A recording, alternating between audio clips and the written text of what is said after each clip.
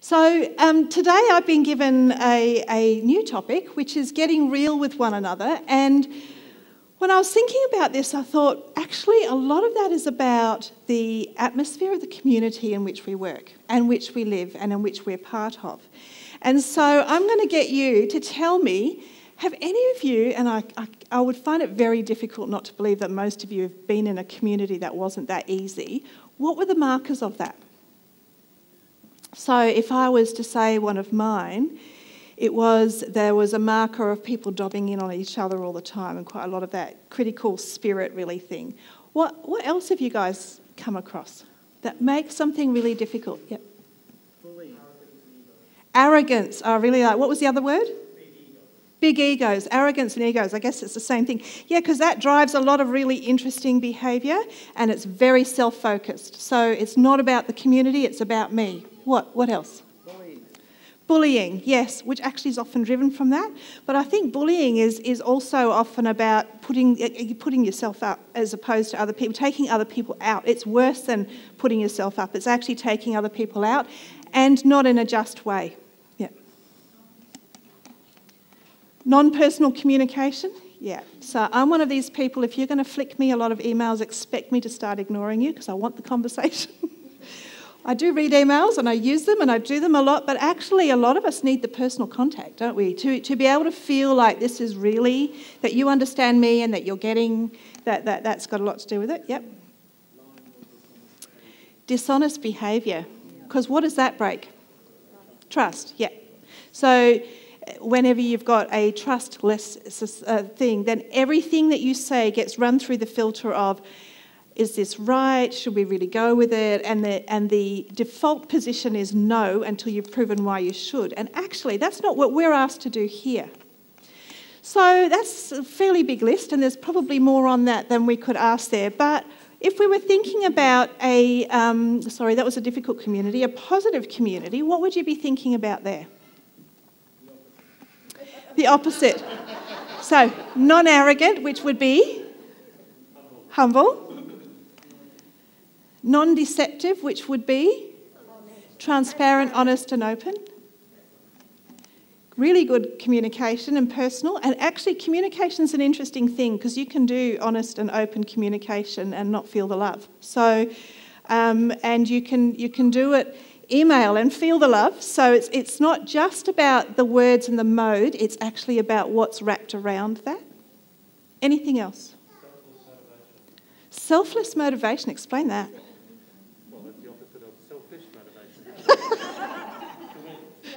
The opposite of selfish motivation. Where the intent is to help others rather than yourself. So the intent is to help others. And here's the thing, I was doing some reading around communities and what makes society works, and one of the key things is that a society that's individualistic, and that is our society now, which means that it's about yourself and getting yourself forward and putting yourself and making sure that your life or your little patches is taken care of, as opposed to communities that are very community-minded. In other words, what happens to the big community matters more than what happens to you. In fact, World War II is a really classic example of that here in Australia, because people were taking themselves off to war not to come back, for the fact that you and I could have a future, because they actually saw their kids and their grandchildren and the rest of the community as having something that was worth a higher price. And actually, when you think about Christianity, that's what we're called to. We're actually called to a life that is different, a life that is not individualistic. And in fact, our priorities are not the ones that matter. Our priorities should be the ones that are should be Jesus' priority. So we've actually got I'm just going to get down to it, a passage of scripture from Colossians, which I'm going to read. Therefore, as God's chosen people, holy and dearly loved, clothe yourselves with compassion, kindness, humility, gentleness and patience. Isn't that really, I mean, you didn't use all of those words, but actually when we were talking about a positive community, a lot of that came out. Bear with each other, forgive one another, and hasn't forgiveness come up a few times today? Actually, that was one of the things that really struck me, is how much of this has already happened. I'm just going to be reinforcing for you. And over all these virtues put on love, which binds them all together in perfect unity. Let the peace of Christ rule in your hearts, since as members of one body you were called to peace, and be thankful. Let the message of Christ dwell among you richly, and teach and admonish one another in all wisdom with psalms, hymns and songs in the Spirit, singing to God with gratitude in your hearts. And whatever you do, whether in word or deed, do it all in the name of the Lord Jesus Christ, giving thanks to him through the Father. I'm going to take that particular set of verses and just go through some of it one step at a time. I think one of the most important things that we have before we start is that we are all chosen. None of us are just accidents coming into, we are chosen people. We are holy, and sometimes I question myself whether that ever applies, and dearly loved. Do you know, one of the other things that I find really extraordinary, and you see this with animals as well as with humans actually, is if you feel secure enough because you are loved and chosen and that you belong. We all need to belong to something. That if you feel that, then it completely alters the way that you engage with everything that comes in. So that if somebody's asking you to do something because you're part of that community and you understand why that's part of what you're doing, it's not what are you asking me for? It's really not my turn. Do you know, like it's always about the bigger community. And there is nothing like feeling deeply loved to give you inspiration to be more outwardly focused. It also changes your internal personal moods and attitudes as well. And God loves you. There is no mistake about that. He's demonstrated it in so many ways, not just with his Son. The next part of the verse talks about clothing yourself. Can you read that? Yeah, you can. I can't read it up there. That's why I'm just going. Clothe yourself in compassion, kindness, humility, gentleness, and patience. I find the language very interesting because when you're talking about clothing yourself, it's not something that you intrinsically are. It's something that you choose to put on. And sometimes we think that, there is the gift of mercy, so for some of us it's easier than others, because some people definitely don't get that gifting, but they have other gifting. But you're still not allowed to not do it. Just saying. It is also part of what you're asked to do. But by putting it on, it's a daily event. You put on your clothes, most of us put on our clothes every day, we should be. Put on your clothes every day, compassion, kindness, humility, gentleness and patience.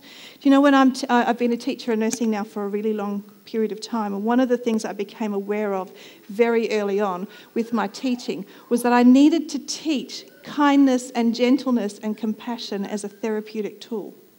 And what strikes me about that is that even though we are often... we go, of course, this is actually the framework that God has already given us. And each time I try and do something clever and think I'm introducing something new, come back to Scripture and I go, it was thought of about 2,000 years ago, maybe longer. Humility and gentleness and patience. Patience is something that we're getting increasingly less capable of. Our tolerance for cues and for waiting and for...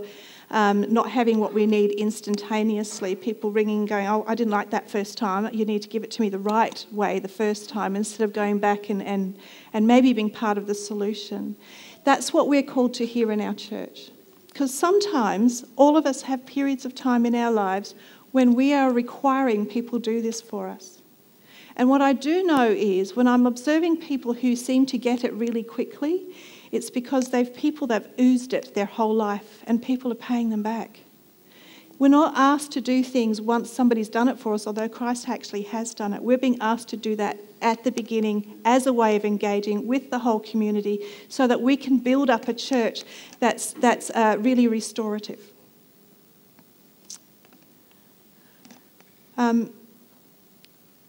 Forgiving one another. I found it really interesting that came up earlier. Forgiveness as being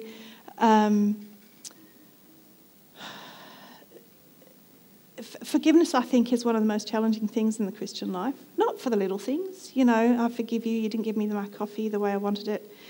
It's the really big things it's the really big things that matter.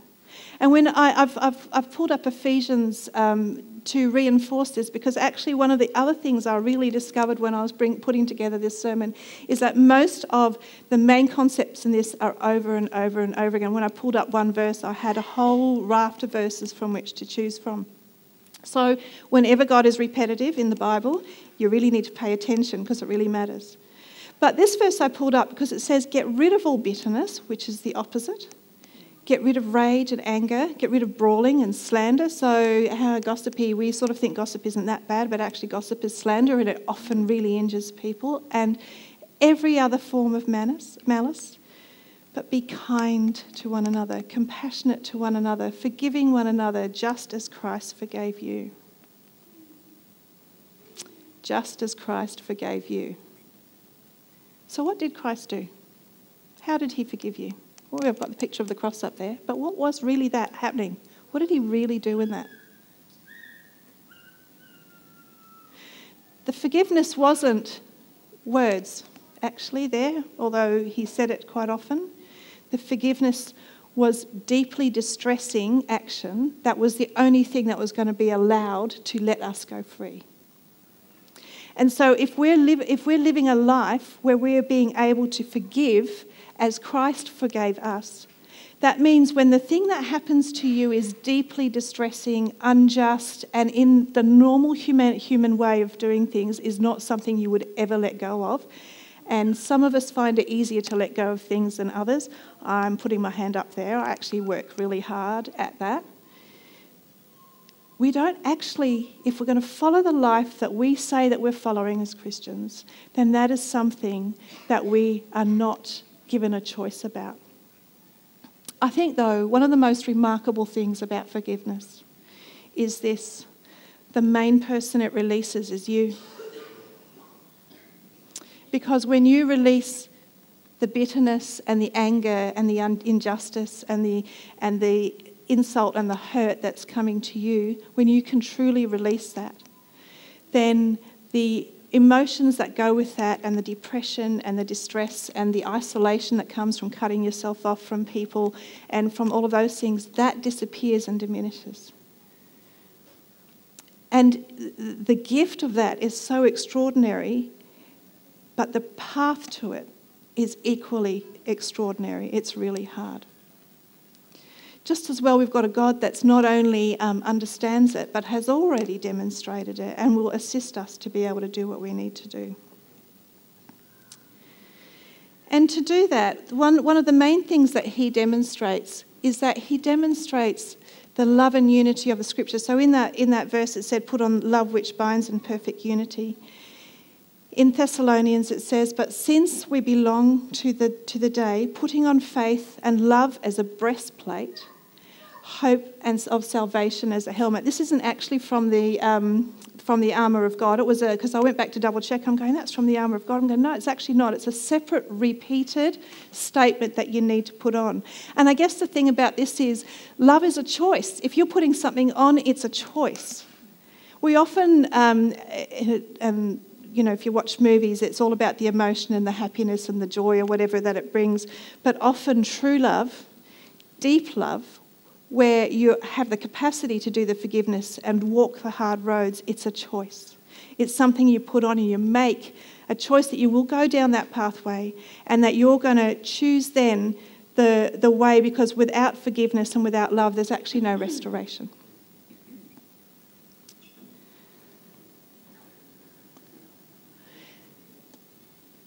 Thankfulness was the next thing that came up in that lot of scripture.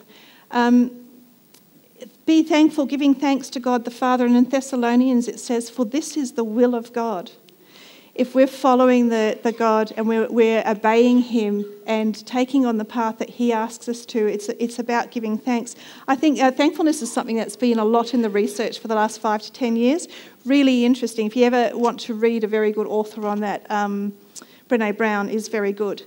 But the thing that comes out with thankfulness, if you are writing gratitude journals, being grateful for the small things that you have, saying thank you even when, aside from the fact it's really nice to have people thank you for things, so you're creating relationships, the thing that it changes is if you're expressing thanks and giving thanks and choosing to do that, then it's really hard to stay depressed.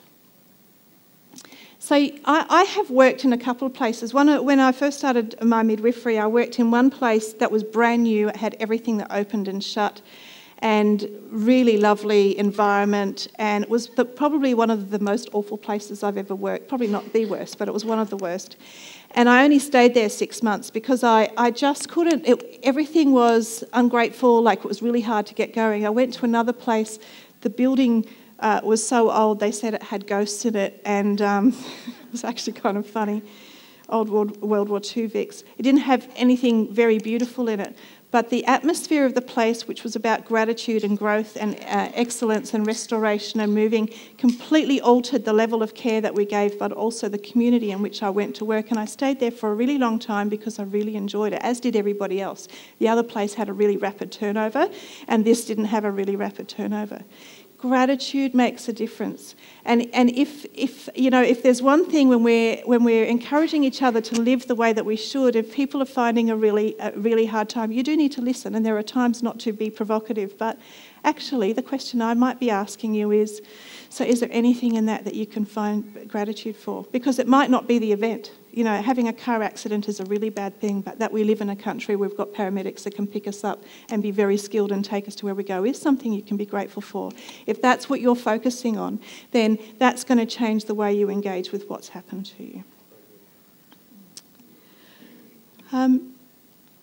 I do love that God always gives you unexpected joys. And this one is peace. Because it says, let the peace of Christ rule your hearts. Peace is a hard fought for thing, especially internal peace. And talking to some of my friends that work in mental health, we have a suicide epidemic at the moment, particularly in our young people. The concept of having that peace situate in yourself. But if you're living in a way that is forgiving, loving and grateful, peace is the consequence of having a place that focuses on the God who's in charge of everything. If you genuinely believe that he can make good out of everything that happens in your life, then it can change how you face things, because it's easier to face it with courage, and it's easier to face it with a confidence that he's going to give you what you need to be able to survive what's happening for you. In Ephesians it says, as a prisoner for the Lord, then I urge you to live a life that is worthy of the calling you have received. Be completely humble and gentle. This language is coming out again, the words. Be patient, bearing with one another in love. Make every effort to keep the unity of the Spirit through the bond of peace. This is the other thing about peace. It brings unity. And one of the things in Scripture it says is that we should be known by our unity, the love that we have and the unity that we have and the peace that comes with that. The next little bit, it says, let the message of Christ dwell among you richly. Admonish one another. I find that a really interesting word. Admonish one another with all wisdom through psalms, hymns and songs in the Spirit, singing to God with gratitude in your hearts. I would probably find it very weird if you came up to me in the street and started admonishing me with singing. But when I was looking at that, I'm going, it's where wisdom comes from as well. What were you going to say? No, you weren't going to say anything. Psalms, hymns and songs in the Spirit. Because one of the other things about music is music brings joy.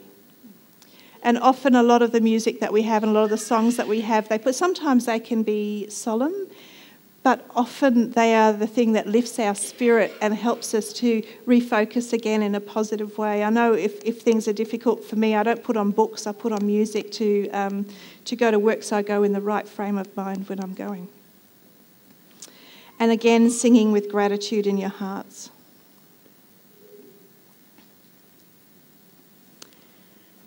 The final thing it says is do everything in the name of Jesus. Do you do everything in the name of Jesus? I find the concept of thinking of somebody watching every action alters the actions that I do. You know, as soon as we put cameras in our clinics, in the remote area clinics, so we can watch what's happening up there, Some of the activity started happening in other rooms. But the thing about that, it was put in for security. It was a good thing. But the fact that it changes people, if people think that they're being watched, it changes people's behaviour. Hey guys, you are being watched. Sorry? You can wave at God. Yes, you can, but he's still watching you. He's watching everything that you're doing. And you are being watched, but if you're doing everything in the name of Jesus, if you understand the power of the name of Jesus and what being in the name of Jesus really means, is it going to change how you engage with life? Is it going to? I'm going to challenge you now. Is there something that you're doing now that you're realising you're being watched that might change? Yeah. Looking at that going, oh man, no, I'm not going there. Probably safer not to. The other thing I love about God is that when we've talked about forgiveness and living in an attitude of love and in complete unity with people that have very different personalities, mindsets, backgrounds, interests, agendas, how do we do that? How do we do that? What would you be doing? What is it that God's done that makes that possible, actually, that a whole lot of, I was going to say weird people, that's probably not, we're all sorts, that's right, we're all different people. How do we do that in a way that really makes sense? And I think the answer is we don't. God has given us the Holy Spirit. And the other thing I really like about the fact that he's given us the Holy Spirit and he's gifted us each differently is that we aren't all supposed to look the same. I love it that we're not supposed to be little carbon copies of each other and that there isn't a correct way to do everything. There is a correct way to do some things. God's really clear about one way to salvation and there are some things that are non-negotiable. But for the majority of it, he's given us not only the gifting but different personalities and backgrounds so that the creativity of what we can do and the way that we engage actually is great enough that it addresses everybody's needs in the community that he's brought us to. And if you're one of the people who does not like change and likes things to be done the same way, this is actually very challenging for you. Because living in a church where there's lots of wounded people, and if we're going to get more and more wounded people, particularly people that don't know Jesus yet, then they haven't got this background. Our requirement for generosity and kindness and compassion is going to have to rise to a higher level. And it will be messy. And it will be different. And it will sometimes be very uncomfortable, especially when you're tired. But we're still called to this. And the thing about it is that because the Holy Spirit is empowering us, that he's going to be the one that we can rely on to get us to that. So it says there are different kinds of gifts, but the same Spirit distributes them. There are different kinds of service, but it's the same Lord. There are different kinds of working, but all of them, and in everyone, it is the same God that is at work. Now, to each one, the manifestation of the Spirit is given for the common good. And again, here it isn't about your good. It's actually about the church body's good. And about the people who are not yet church body but are going to be. Because we are going to be leading a life that is attractive to them so that they will come and see a little bit of who Jesus is through us.